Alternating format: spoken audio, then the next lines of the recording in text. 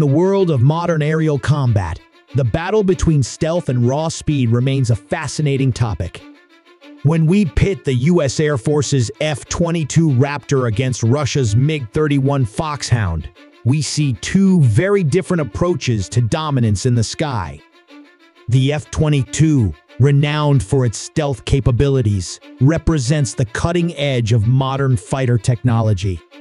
Designed to operate undetected by enemy radar, it combines stealth with supercruise, a remarkable feature that allows it to fly at supersonic speeds without afterburners, making it harder to track while conserving fuel.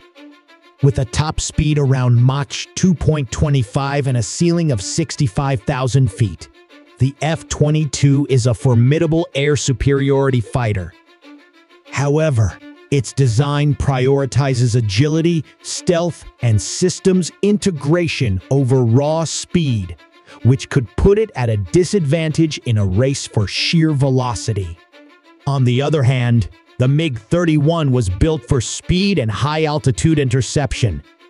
With a top speed of Mach 2.83 and an operational ceiling of 80,000 feet, it's one of the fastest aircraft in the world. The MiG-31 was developed for a different mission: to intercept and destroy incoming targets at long range, using its powerful radar and air-to-air missiles. Though it lacks stealth, its supersonic speed makes it a difficult target to engage, especially in high-speed scenarios. So, can stealth outrun speed? The F-22's ability to maintain a low radar profile and use advanced electronic warfare could give it the edge in avoiding detection, potentially allowing it to engage from a more advantageous position.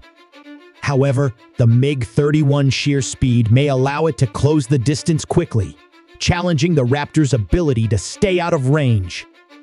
In the end, the outcome depends on the engagement's dynamics, from detection to maneuverability, where stealth and speed each play pivotal roles.